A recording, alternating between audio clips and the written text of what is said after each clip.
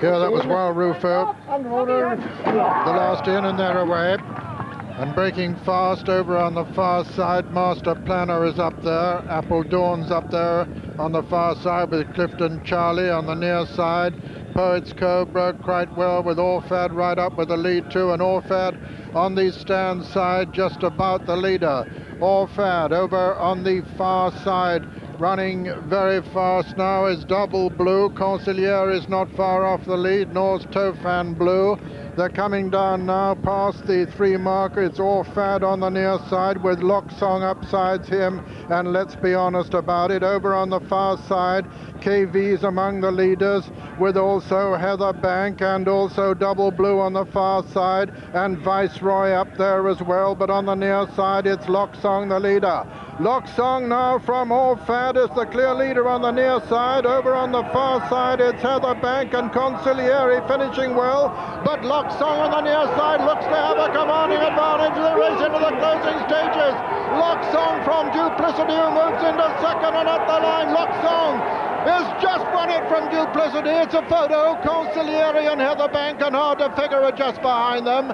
Duplicity and Lochsong are the two. Duplicity in the center of the course, Lochsong on the near side. Lochsong had a commanding advantage inside the final furlong, but Duplicity was making ground all the time, and it looked quite close. John Reed looked over towards his left and saw on his left Lochsong's rider Willie Carson, who felt, I think, that he just about hung on. Lochsong number 27, Duplicity number 7, and it's close for the minor placings with Consigliere, Hard to Figure, and Heather Bank in that photo.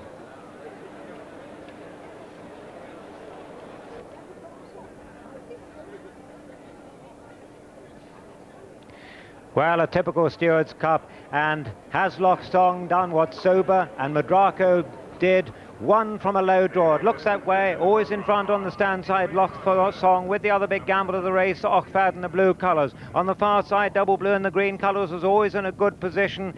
Heather Bank hit the front on the far side at this point. Consigliere in the green, in the yellow cap, dropping out is KV with the white cap, and coming from way off the pace is Duplicity, coming up in the center of the course, number 7. At this point, Lochsong's got an advantage of 2.5 lengths with 75 yards to go. The gap's closing all the way to the line, but Lochsong has the resources to hold on and wins the Stewards Cup from Duplicity. Back in third is Consigliere, coming back to 6 furlongs, and Heather Bank looks to be 4.